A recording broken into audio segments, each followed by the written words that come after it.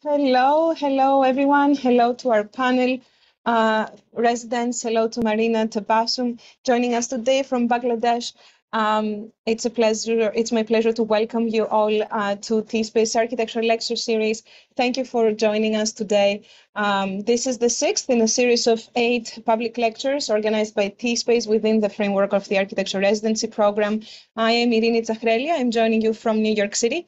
I'm a practicing architect and an educator, and I've been involved with T-Space as an instructor for the residency program since 2017. And in the last 3 years, I've been directing the educational programming in addition to instructing our residents. Our co-host for this residency is Hannah Hill.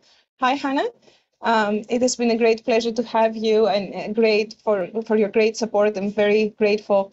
Hannah and I, we will take just a few minutes for the introductions while everybody in the audience is settling in.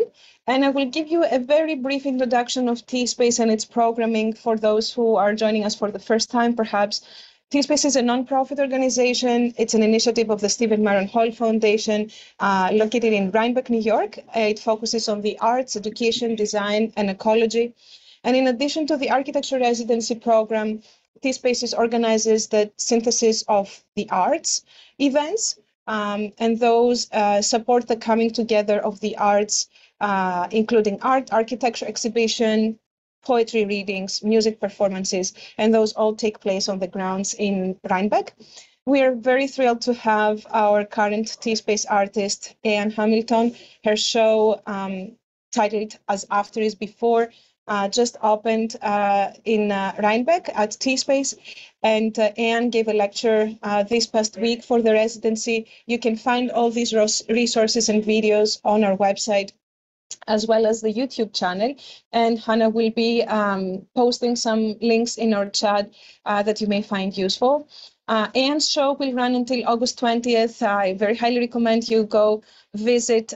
T-Space is open to the public during open gallery days and also by appointment. Again, this is information you can find on our website and here in the chat. Today, the lecture by Marina Tabassum focused on her practice and light, reflecting on the theme of the residency, which is called Light and Polychromy. The lecture is part of the architecture residency program. As I mentioned, the residency is a 25-day design intensive. It takes place once a year, every July. It's now in its 7th year.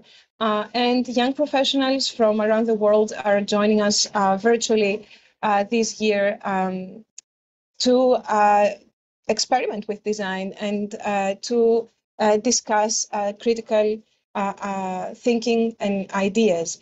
Our residents this year, Michael, Rasika, Isabel, YP, Yasmin, welcome on the panel. It's great to have you on the program. And I would briefly end on a note about scholarships. We're very pleased that all our residents this year are supported by scholarships and are able to join the program free of charge. And this year, we're also offering a travel stipend. So our residents will be joining us in person in Rhinebeck upon the completion of the program. And this is all possible thanks to the very generous support provided by certain institutions and individuals, including Ellis Jaff and Jeffrey Brown, Steve Poulimont, the J.M. Kaplan Fund, Leica Geosystems, the Al-Help Foundation, the Pratt Family Fund, Archive Fine Art, Inc., and its affiliates, Art Creating, Inc., and ACLA, Richard Armstrong, Arlene Shahead, John and Martin Cummins, Stan Allen, Margot and Anthony Viscusi, Donna Moylan, and Dr. Ben Chu. We're very grateful for your support, and support is very welcome from our audience as well, who can simply text for architecture to 707070 to make your contribution. I will pass it on to Hannah very briefly to describe the structure of the webinar, and then we'll introduce our speaker for today, Marina Tabassum. Thank you. Thank you, Irini. And For everyone in attendance, I've dropped in some relevant links and ways to donate in the chat if you're interested, and I will also be posting things as we go on throughout the lecture or at the end of the lecture. And please feel free, if you have any questions, to drop them in the chat or the Q&A function on Zoom, and we'll be happy to address those at any time, and especially at the end. So the structure today will be a presentation by Marina for about 35 to 40 minutes, and it will be followed by approximately 15 minutes of Q&A from the residents on the panel as well as the attendees. And feel free to use these at any time, and I will be monitoring that while Marina gives her presentation. And again, we're so happy that you're all here joining us today, and I will pass it on to Rasika Badave, one of our residents, to introduce Marina Tabassum. Yeah, hello everyone. Myself, Rasika, I'm practicing architect from India. It's an honor and my great pleasure to welcome Marina Tabassum to the T-Space Friendback and Stephen Marian Hall Foundation Architecture Lecture Series 2023. Marina is Bangladeshi architect and educator, founded her own studio called Marina Tabassum Architects in 2005 at Dhaka. In her work, Marina seeks to establish a language of architecture that is contemporary, yet reflectively rooted to place, always against an ecological rubric containing climate, context, culture, and history. Her project, the Baitur Roof Mosque in Bangladesh, is distinguished by its lack of popular mosque iconography, its emphasis on the space and light, and its capacity to function not only as a place of worship, but also to refuse for the dense neighborhood on Dhaka's periphery. Her work is well regarded in world as an environmentally conscious, socially responsible, historically and culturally appropriate. Every project undertaken is a sensitive and relevant response to the uniqueness of individual site, context, culture, and people. Marina is a professor of TU Delft in Netherlands. She held the Gary Chair at University of Toronto 2022-23. She has taught in Harvard University Graduate School of Design, University of Texas, Bengal Institute, and Bragg University. Thank you so much, Marina, for joining us today. Please join me in welcoming Marina Tabassum, and we look forward to your lecture. Thank you, Rashika. Thank you, Hannah. Thank you, everybody. And hi, I am joining in from Dhaka, Bangladesh. I'm 10 hours ahead of New York, actually. I understand that not everybody is actually in New York. Everybody's joining in from different locations. So wherever you are, my best wishes. So today I know that the brief was sent to me by Hannah. So I know that you're working with light and so in many ways, I myself have always been very interested in the aspect of light, and I see light as an element of architecture. And so in a way, I'm trying to kind of talk about light in many ways, but also at the same time, how I have tried to develop my language based on where I'm practicing, which is in Bangladesh. So, you all know this building, which is our parliament building by Louis Khan. And, one of my first experiences of light happened in this building. And that was actually when we were in architecture first year. And we are generally taken to this building as a visit to have an understanding about what architecture is all about. And so I think that was in the late 80s, sometime in 89 or so, that our professors took us there. And, when I was there in the ambulatory, which is actually the 7th-floor high space, which connects the main parliament chamber with the 8 buildings that are surrounding it, which are the offices and other functions. And this ambulatory has this beautiful light that comes through the glass block ceiling or the roof. And it creates an ambience which is so magical that I think for the very first time in my life, I experienced the magic of light, the power and the presence of light that can actually change an atmosphere. And I think that was the time when I realized that light is actually an absolute, an important and vital element in architecture.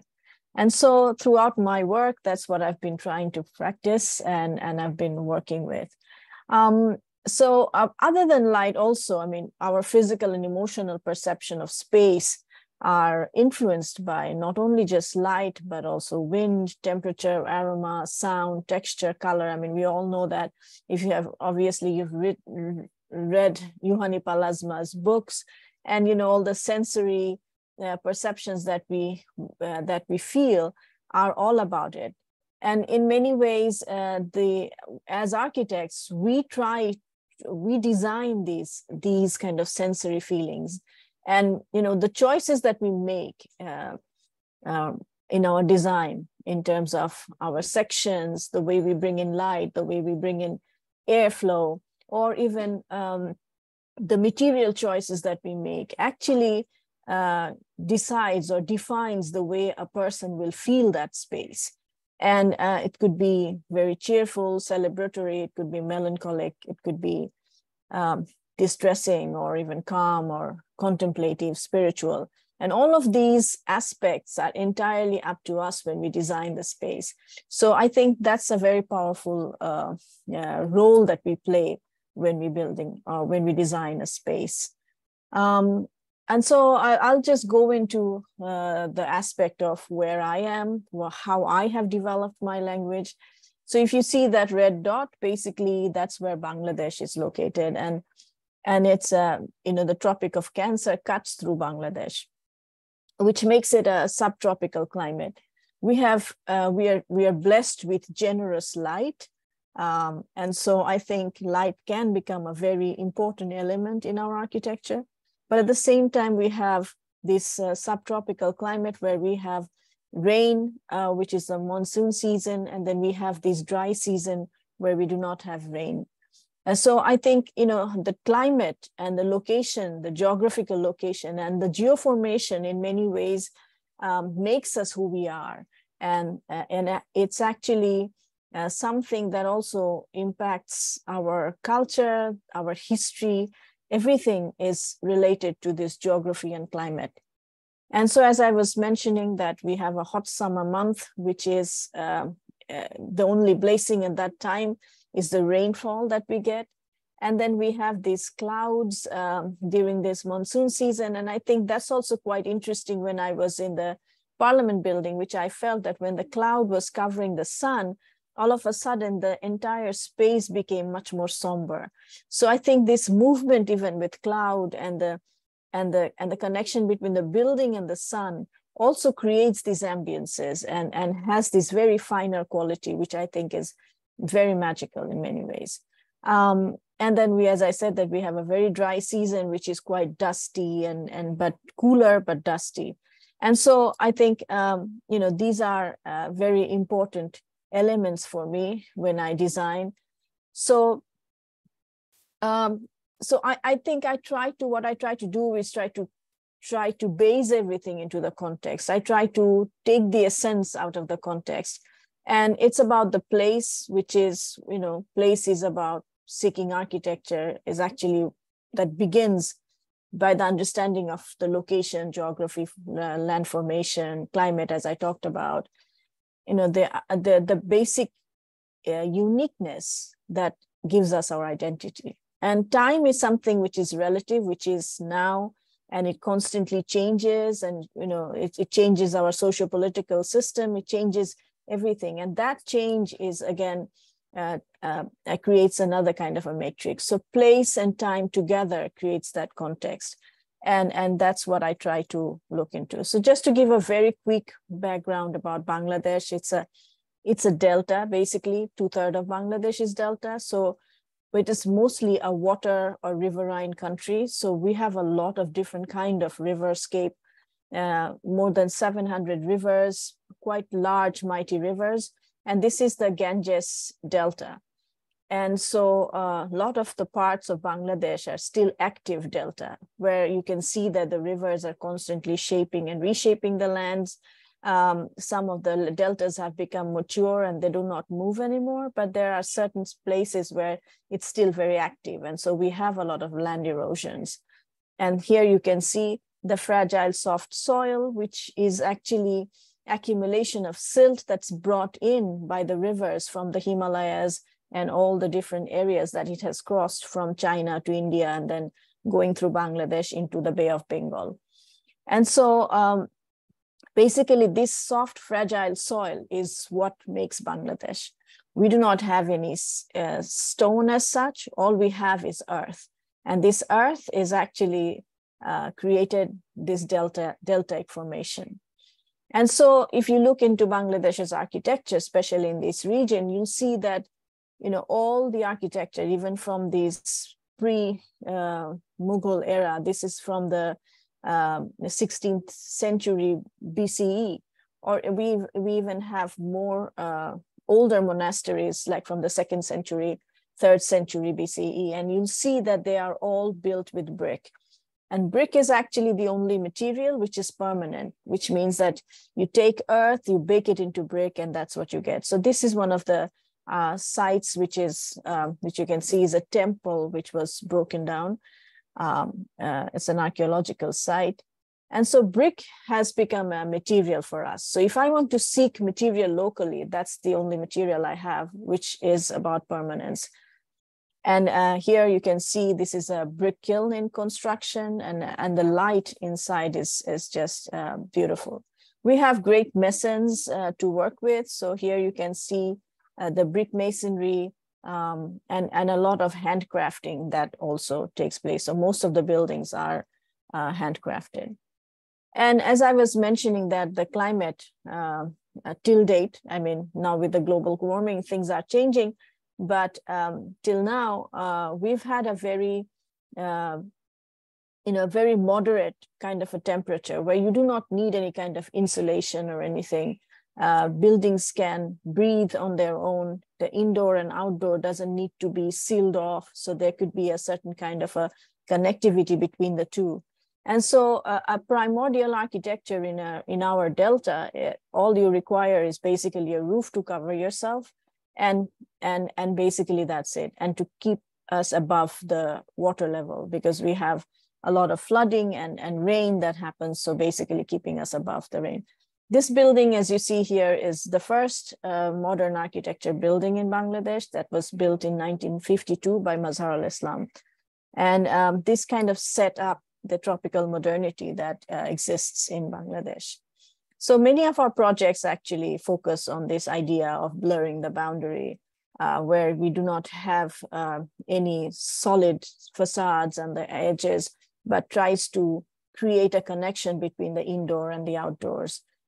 So in a way to bring in light and ventilation. And so porosity is an important element in architecture for us, because you need to breathe your building. You need to constantly breathe them to create this circulation and cross ventilation because of the high humidity during the summer months. So cross ventilation during the summer months is an absolute importance. So, cotton is our fabric. So even our facades takes this kind of an approach where the skin of the building becomes porous, which allows the air to come in and to let it out.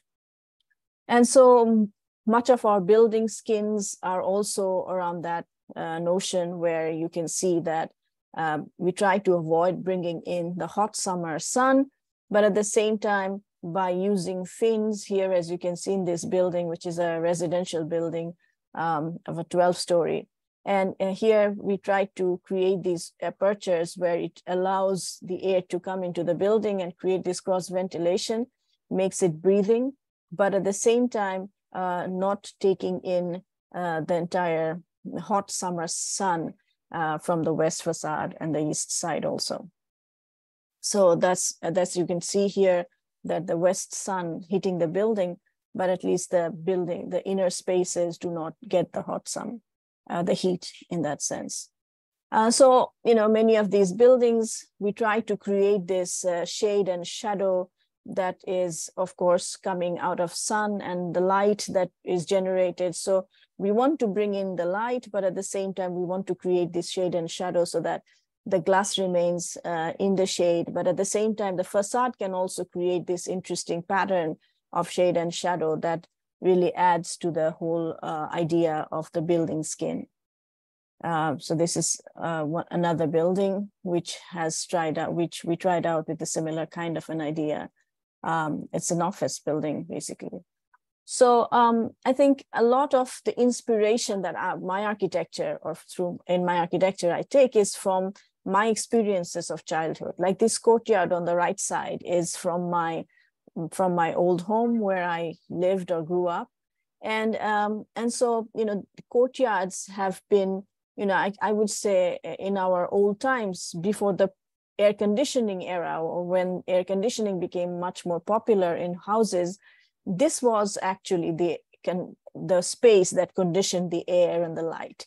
And so air in the courtyard would become much more cooler, and then the long veranda that was used as a buffer to bring in the air, which would be then a cooler air, and then the hot air would go out.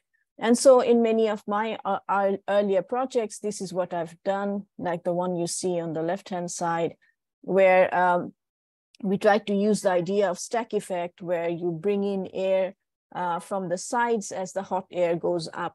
And so the stack effect actually creates the cross ventilation and really helps the breathing of the building. But at the same time, this high volume also adds to the character of the light that comes into the space, which is kind of diffused and creates a certain kind of an ambience into the main space. As you can see here, this is a courtyard open to sky in a small apartment building that we designed in the early times, about 20 years ago. So many of my buildings have this idea of creating this inner core or the courtyard or the central atrium space, like in this building, as you see here at the center, which is a kind of a 9-square plan. And the center, again, creates that stack effect, which really allows the air to flow into the building. And the building has these 4 corner courtyards, which also helps in cooling the building down and also allowing a certain kind of an ambience of the architecture. And as I was mentioning about these long verandas, which is actually the double skin of our architecture in the older times, which really was used as a buffer between the main rooms and the outer facade. And so these long verandas were actually spaces where life was lived. Rooms were actually for sleeping, whereas these long verandas were where people generally used to, spend their entire day sitting around watching outside, but in a shade, but also at the same time connected to nature. And so I think that's something I also try to seek even now in many of our projects, like this one we designed, where we try to recreate this long veranda, which is kind of a wrapping around the building. And we have these long shaft courtyards also, which allows this ventilation to go through the building so that it has the courts and also the veranda to recreate that sense of feeling of comfort. So here's the plan where you can see the different floors and how the courtyards basically changes in different times, and the outer facade also at the same time. So the idea is actually how we can actually learn from what was the old wisdom and try to make our buildings operate on their own instead of being completely dependent on artificial means.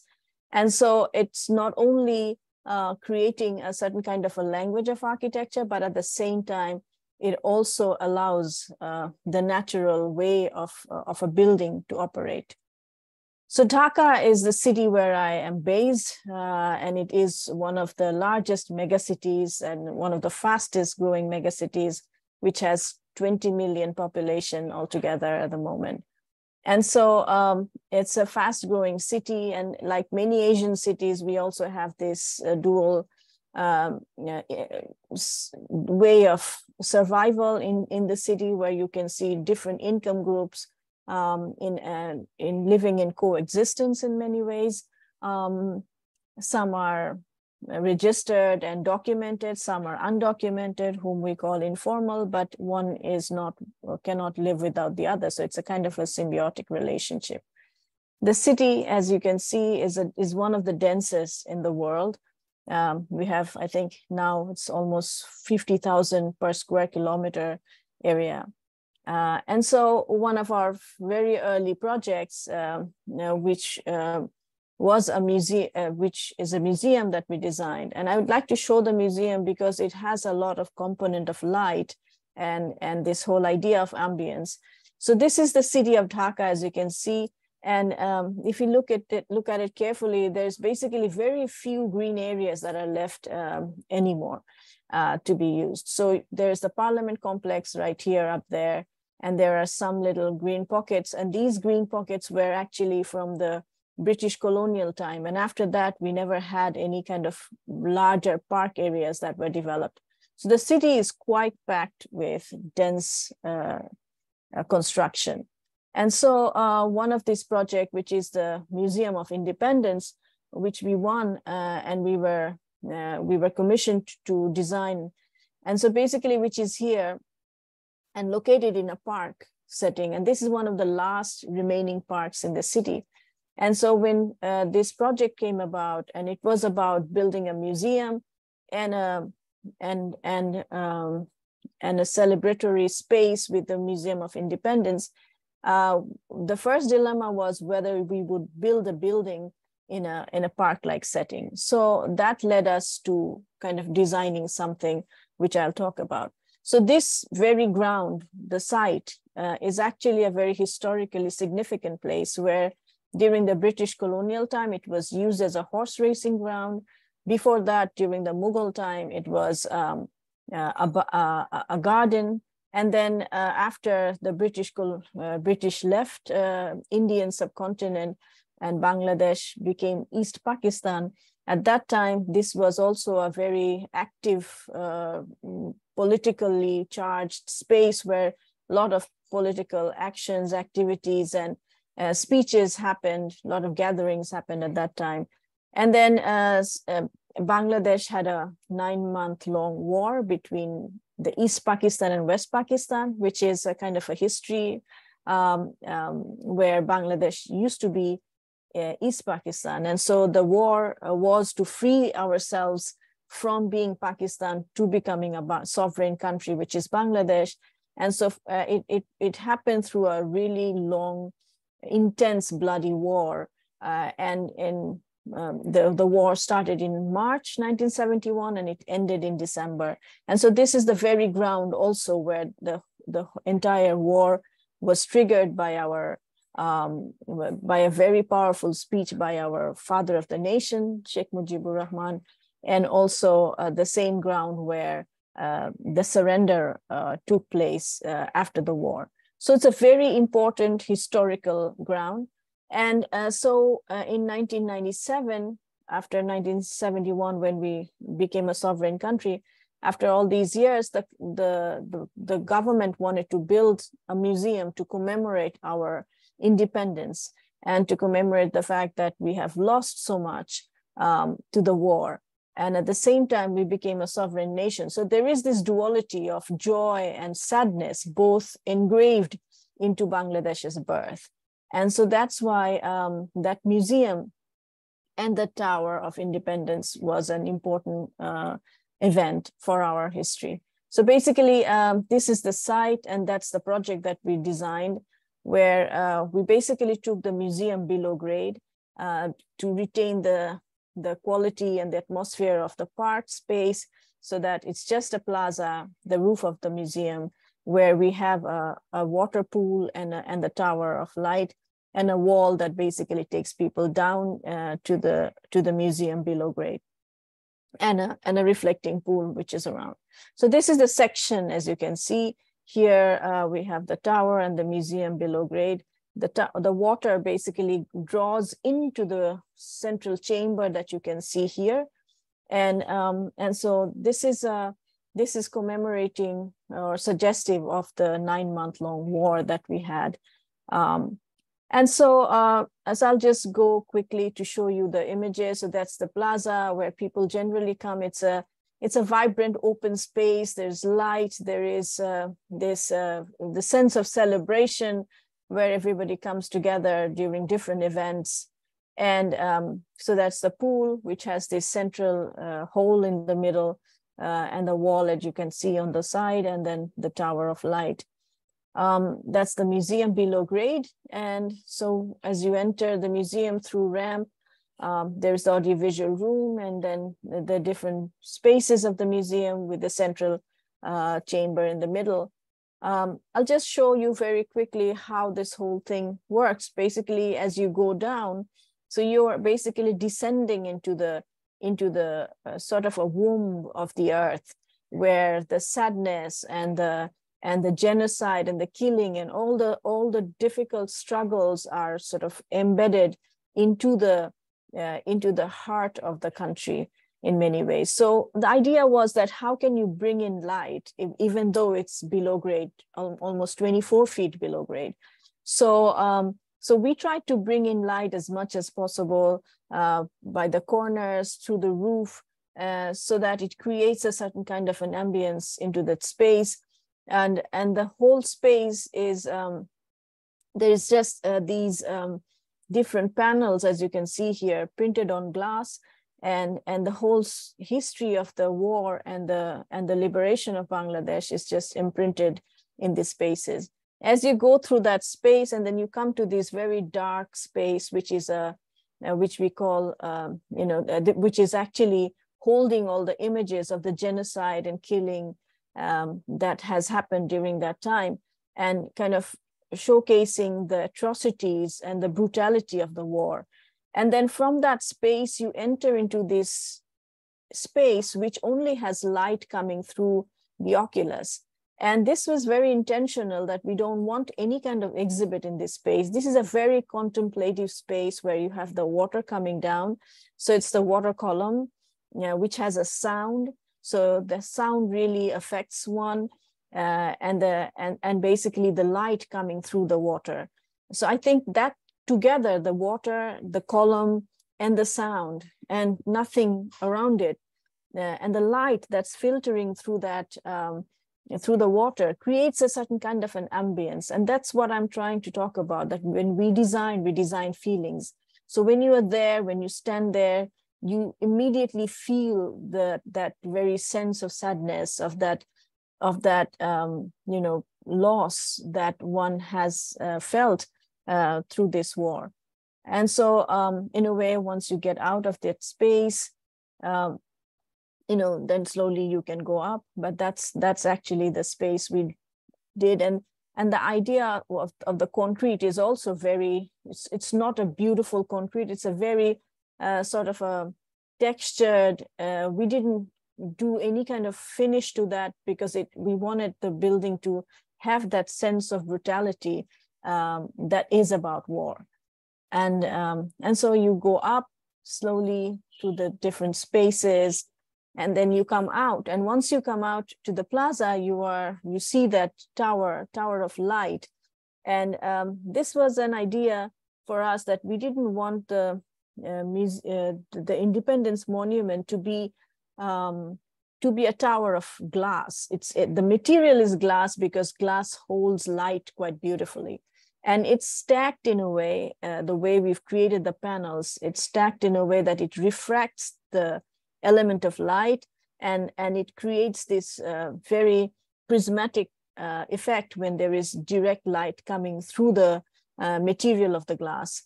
So it has this very interesting way of holding light. So this our idea was that we would like to symbolize freedom with the idea and the notion of light. And so in the evening, when there is no light around the building, we lit it from the outside, so you get this beautiful ambience, which is a sort of a beacon of hope for a young country which was got its freedom and independence in 1971. And this is one of our celebrations on the 16th of December, which is the Victory Day. And you can see the amount of people, having concerts and things like that. The other project that I would like to show you is the mosque project, which also again has to do with light, but in a very different way. So the mosque, which is located in the northern part of Bangladesh, in Dhaka, the city of Dhaka, where you see the blue dot up there. And it's absolutely at the edge, the northern edge of the city, and the city is a growing city. So this area, which used to be farmlands, now has become a complete settlement where people are living. So it's a place which has gone through a transformation from becoming from an agrarian land to a much more of a settlement of residences. So my grandmother, who owned part of the land in that area, she donated the land to give to build a mosque because there was no mosque around that area. So, and she gave me the responsibility to design it. And so this is, you can see the groundbreaking ceremony where the land was donated, and you can see my grandmother sitting there right next to the haystack. And basically, this is an event where it was declared that we will be building the mosque. And to just give you a little idea about how this whole thing works, is that we have the Kaaba at the center in this drawing here, where you can see that the entire Muslim Ummah, all the Muslims around the world basically centers Kaaba and do their prayers. So all the prayer halls of the world, Muslim prayer halls, are focusing the direction of Kaaba, and that direction is called Qibla. So basically, that's an important element. And if you look into the history of Islam, you'll see that the mosque form was generated from a house form, and it did not have the grandeur and the rigor that we now see. It was basically an elongation of the house form and turned into a space for prayer. So that was an important event and a starting point for me, because I wanted to go back to the very essence of where the mosque, the whole typology of mosque came from. And then if you look into the mosque architecture all around the world, you'll see so many different varieties and so many different ways of dealing with it. So basically the idea is, as Islam moved from the Arabian Peninsula towards East and West, it took on different kind of its architectural style and, the local crafting, local material, the local climate. So basically adapting to the location. And I think that's one of the most unique idea about building mosques. And as you can see here, there's so many different varieties. And in our own land in Bangladesh or in the Bengal, this is the kind of mosque that were first built in the 13th and 14th century when Islam came to Bengal. And so and now the mosques that we see has no relationship or no connection to this old architecture. And I felt that, this is such beautiful, authentic forms that we have completely lost. So the idea was, how can I recreate this connection? So that was an important element for me. And then as I was talking about light, so light to me became a very important element in this project, because I didn't want to recreate the symbolic aspect or the symbolism of a mosque to identify the idea and the values of Islam, but I wanted to focus more on the quality of space, the spiritual quality of a prayer hall, where one would come and have that sense of divinity, of trying to reconnect with the divine. So that basically was for me the major challenge in this project. And so I looked into all the different spaces which has that quality of spirituality. And here you can see Hagia Sophia, or even the mosque in Cordoba, where the light has been so beautifully used. And one thing you'll see that the source of light is not as visible. It's about the ambience and the diffused, translucent form of light. And so that's the site, as you can see here. And the site has, this is 75 feet by 75 feet square site. And the prayer hall we put in the middle. And the prayer hall needed to be shifted to be in the same direction with Mecca. So what has happened in this case is that, you can see the transition where initially I tried to move the or rotate the prayer hall on the left side drawing, and then I introduced the circle, which actually helped that rotation where you do not get these corners. And what I gained through this insertion of the circle is that I got these 4 courtyards, which are these high volume, which could then create the stack effect for ventilation. And at the same time, looking into the older architecture and trying to recreate a language of architecture, which could then be much more in connection with the old Sultanate mosques that I showed you earlier. So basically the prayer hall in the middle and all the ancillary facilities are on the side. So this became the conceptual design and the drawing. And here you can see how this whole thing works. So as I was mentioning that my grandmother gave the project to me, and she passed away in 2006. That was right after a year of the commissioning. And so it became my responsibility to generate fund, to then also do the construction. So I became the designer, the client, the fundraiser, the contractor, everything in one. And so, to sort of generate fund was one of the major challenges. So the fund came from the community, from the local people, from different sources of family, friends, and everybody. So I had to be very careful about how I use that fund. So that's why you'll see that the wrapping around the building has no concrete in it, because concrete construction is much more expensive. Whereas the prayer hall is the only part where I have concrete construction, where I didn't want any column in the middle. So it needed to be one single span so that people can use that space for prayer. So here you see the drawing. So the ground floor plan, you see that people generally come from the southern side. The Mecca for us is in the west, basically. So we pray towards west direction. And then, so you enter, and then you have the ablution on one side, and then basically going into the spaces. So you'll see, if you look at the section, you'll see that, that the building is more or less a solid building, where there is not so much of opening except for where people enter. And it's a very perforated building, but at the same time, it takes in light from the top. So here you can see that the porous brickwork, again, to ensure that we have a breathing facade. And if you look at this site here, the surrounding context, it's already filling up with settlement and people living there. So the mosque, which is, you can see here, has the entrance from the southern side, but at the end, nobody will be able to see the mosque anymore when all the buildings come up. So the idea was not to look outside, but to look within. And that's what we generally do when we go to a religious space, that we want to look within in ourselves to contemplate in many ways. So, so yeah, this is that area. It's a low income neighborhood in a way, lower middle income neighborhood. And there is not much of planning in place, so it's just growing on its own, and so that's basically how the whole thing is working. We have a high plinth, which really works as a place where people can generally gather and sit around. The brick is very locally sourced brick.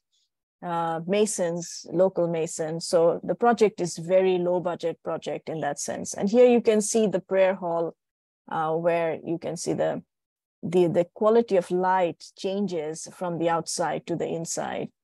And this is what I was talking about when I said that there is this open to sky courtyards, which actually helps to generate airflow, but at the same time, it also helps the acoustic of the building.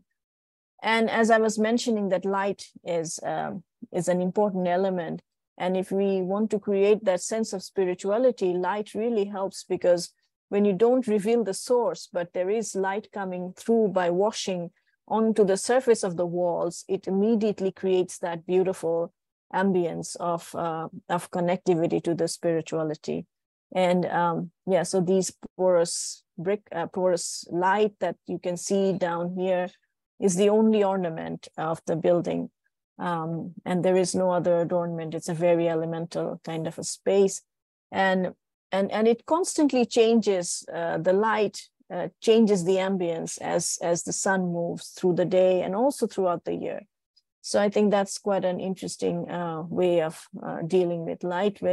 When there is a connection with the nature, the space generates its own life. And I think that life is an absolute important element for architecture. I think I will finish quickly with another small mosque project, which is in a village right next to an old house, which is 200-year-old. And this house was recently renovated by an architect because it was completely dilapidated. So he's a restoration architect. So he basically restored the building, and the family who this house belongs to wanted me to design the mosque, which was already an existing small mosque, but it was not in a very good shape. So if you see the site here, so that's the building, the main house, and it is bounded by a boundary wall. And then right outside the boundary is the mosque located. And then we have a water body or a pond. Here you can see probably a little bit better with the drone image. So the mosque is right here. So again, it's a very small mosque. So basically a load-bearing brick structure and nothing else. There's no column in between. The idea again was to bring in airflow, and the idea was about light and the ambience, and it was about just creating a space which is of spirituality in many ways. So that's the pond, and from there you can see the mosque. Generally people use the pond to do their ablution or washing before they go into prayer. This is from inside the house looking into the mosque. And basically using local brick again, and it's just an opening, again trying to recreate that connection with the older mosques that we have. So this is during the construction, and you can see this is an entirely load-bearing structure. There's not a single column or any concrete inside this building except brick. And here after its completion, you can see the play of light that's coming through the space, and here during the prayer, one of the Friday prayers here.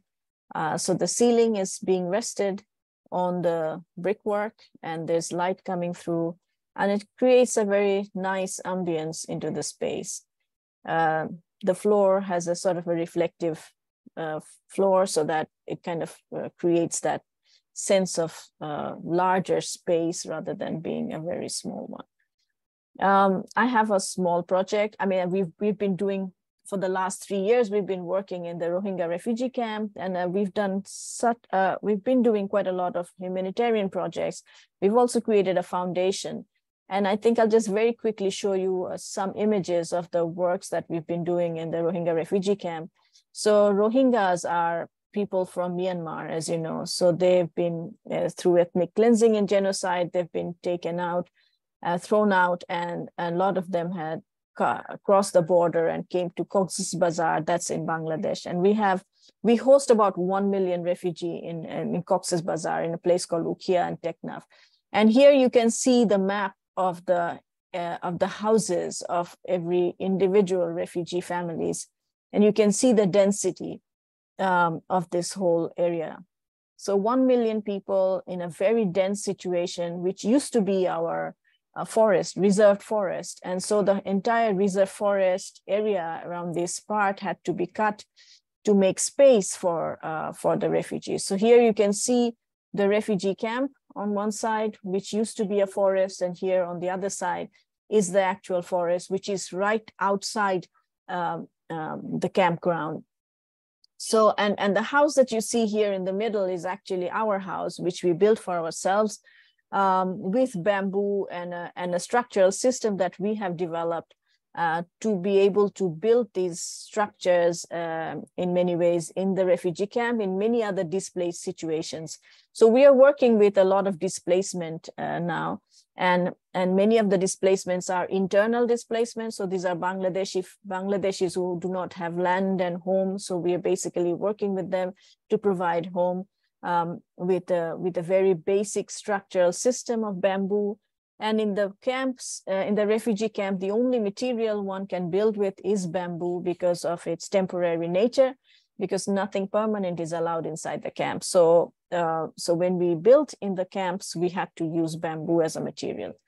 So, so this is one of the house that we have built for ourselves right outside the camp, so that we can go and work with the refugees, because it's a co-creation process where we are actually working with the communities to generate design, program, and also to build. So that's our office and our stay when we go on site to work. And you can see here the entire building is built out of bamboo, and we have these steel connectors that actually allows us to create that space. But the idea is that even if bamboo is your material, there is still the sense of space and the quality of light that I think is absolute of importance. And this is a project in the refugee camp. It's a women-led community center where we have built the entire structure. We're using the same structural system as I was mentioning, where we have the steel joints and connectors and using bamboo as a material and thatch as roof.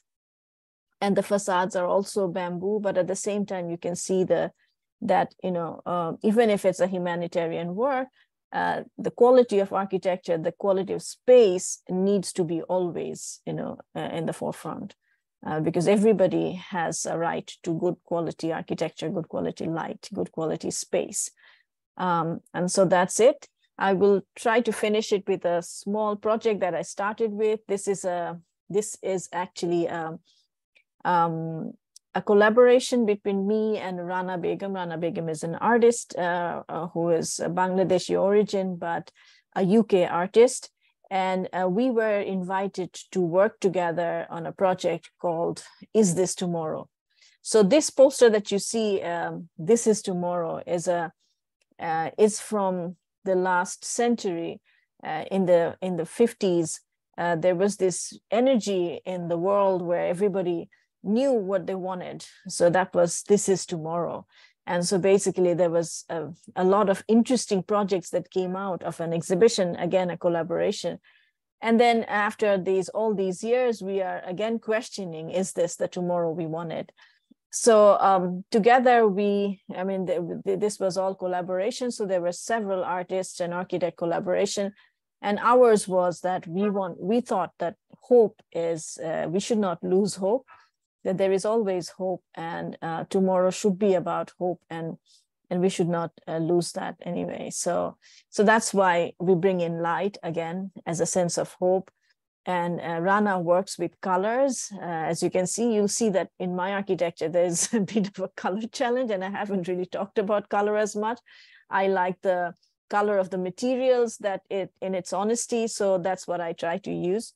Otherwise, Rana is a beautiful, she has really amazing works that's absolutely based on color.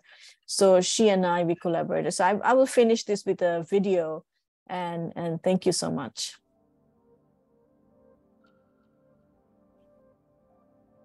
The idea was that when you approach it, it's absolutely blank. You don't know what's behind it. So it's just a blank facade, and you have your way to go into that space. You don't know what to expect. Then there is this element of surprise of this oculus, which is sort of lit with color. Nothing's completely shut in. So it's a space people can walk through and pause and take a moment and think.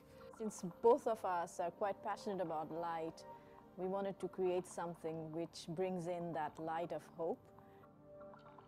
It was important for us to create a space that was positive, that allowed people to kind of come together, feel that hope.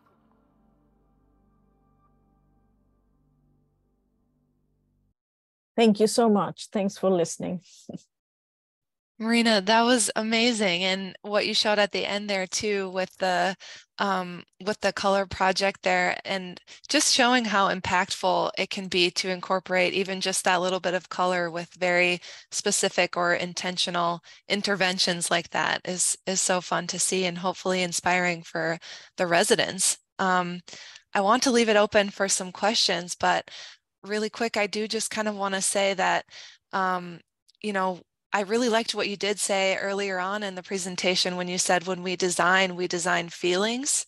And because the residents are working on designing a house for a poet, that can just raise so many issues, solutions, and thoughts and concepts on that end and to that effect. And thinking about how this theoretical poet might want to live their life in these spaces and how you can incorporate such strong feelings with the light that you've used in your projects. And I want to know kind of, is there any sort of testing that you do to see these conditions? And while the residents are making models to test the lighting and color conditions of their projects, do you have any advice for them in terms of testing or model making with these projects, because you've achieved such amazing results with the lighting?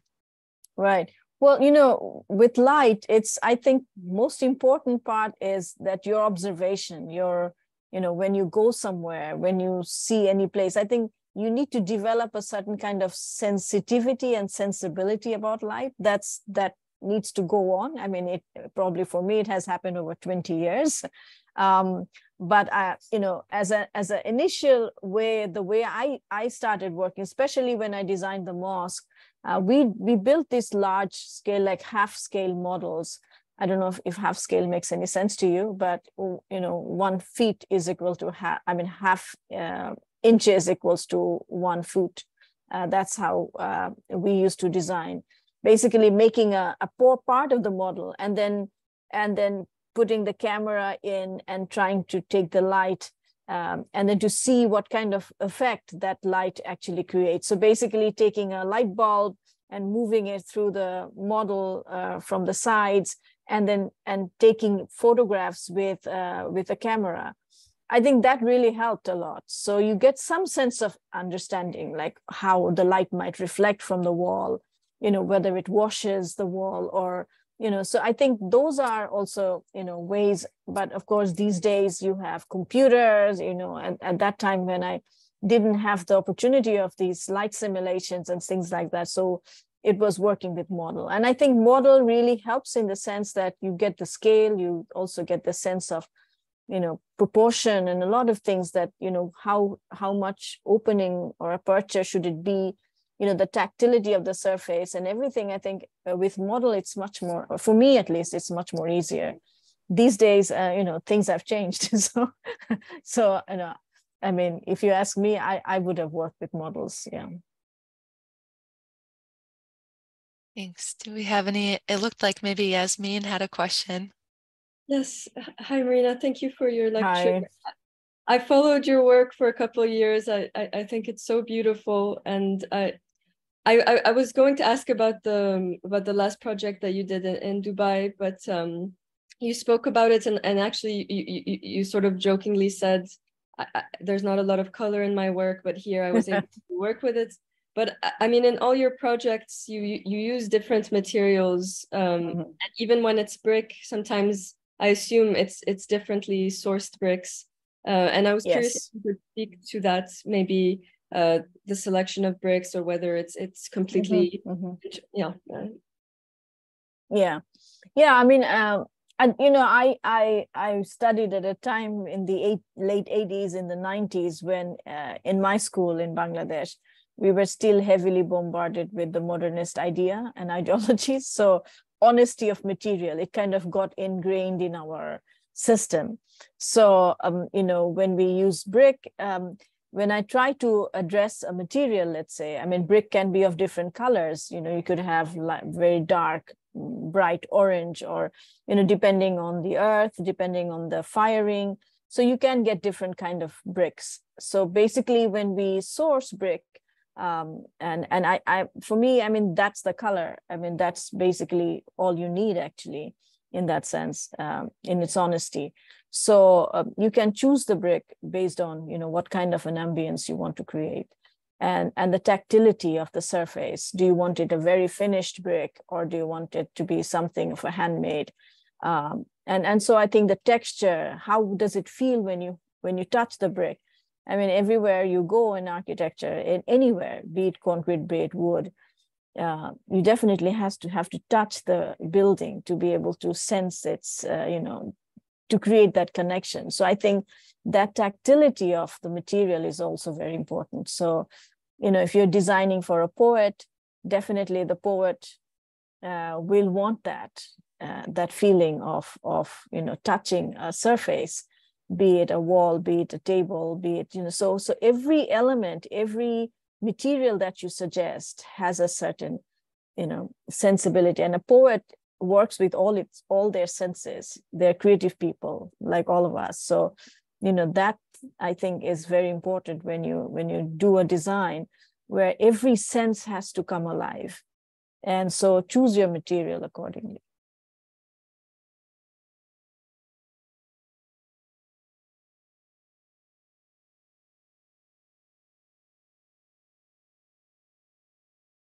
Yeah, hi, It's Marina. it's a very interesting project, though. I would have loved to be a resident. Yeah, hi, Rashika. Hi. I have one question. It's not related to light, but it's like I'm practicing in India, and most of my projects are in northeast part of India, so quite close to your place, Bangladesh. Mm-hmm.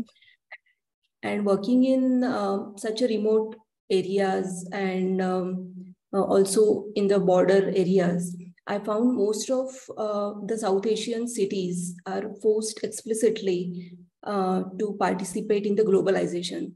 So today, so due to the globalization, we are in the rapid transition.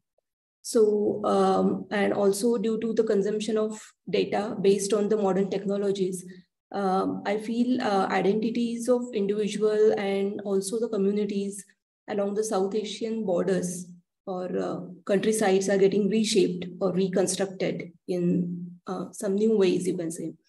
So even not only the identities, but also the social structure and the forms, built forms which are coming out of it, and the aesthetical notions also getting changed. So in such context, how do you define aesthetical values and spaces as being a contemporary architect from South Asia? Right. Well, you know, we've been working also in the fringe areas, working with local communities, developing housing, developing different kind of projects. So, you know, definitely, as you mentioned, that values are changing, aesthetic requirements are changing, and it's all influenced by, let's say, the cities also, whatever they see, you know, television, films, a lot of things have its own effect. And in many ways, the way to work with that, I mean, the way we found sort of a balance is that you have to come to a balance or a compromise between the two. And that's why I think the co-creation process really works well, in the sense that, you know, when you sit together, and that's the way we kind of work, especially when we go to the smaller towns and small villages, is that we sit together and then we ask them what they want and what their aspirations are. And they make these aspirational models, which are, you know, brightly colored, a lot of ornaments. I mean, that's fine. That's their aspiration. You cannot, you know, you have to respect that. There is no way of not respecting it. I mean, I think as architects, we also have to understand that, you know, you just cannot take your own idea and go to a place and just push your idea onto people, because quite often these things backfire, because the moment you're out, they'll start painting it, they'll make it their own. And I think that's their right in a way. So I feel that, you know, as architects, we should also understand the fact that, you know, there is a certain part where you need to let go, let people own it. And that ownership also comes from their own choice of materials in many ways. But at the same time, it's also our duty to tell them that, you know, this is better than that. Maybe you could still stick to this one because this is natural, because this is, you know, this will last longer, or, you know, that's a poor plastic, you don't need that, or, you know. So there are ways of, when you work together and you give up some certain of your ideas, then they also try to respect. And so I think there is a kind of a back and forth, a negotiation, you can say. And that probably is the only way to work when you are on the field. But at the same time, I think there's a lot to change in the countries, especially in the cities where we are building and designing. And so a lot of responsibility comes on us when we are building our buildings in the cities, not to create an example which becomes a bad example for the others to follow. A lot of responsibility, yes.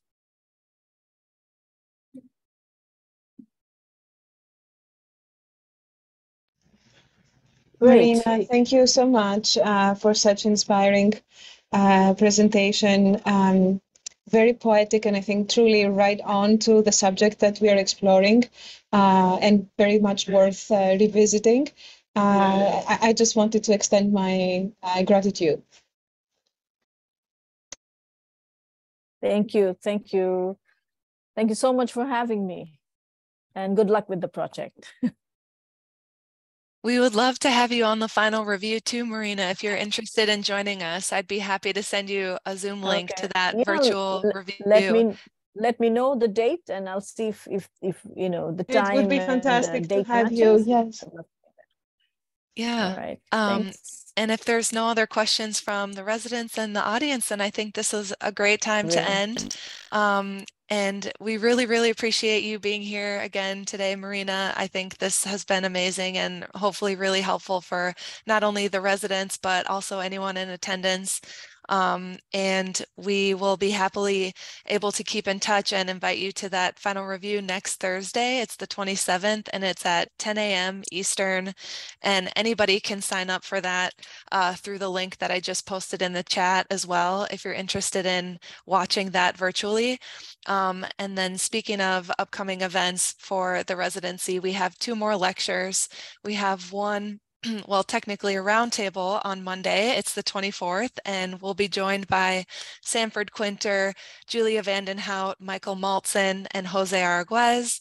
And then we'll have a lecture by Diana Agrest as our final events in the series. So if you'd like to join those, we just posted that link. But Marina, I hope that we can stay in touch, and we're so thankful that you were able to join us today. My pleasure, absolutely. Thank you for having me. Thanks. Bye, everyone. Bye-bye. Thanks, everyone. Bye-bye. Bye.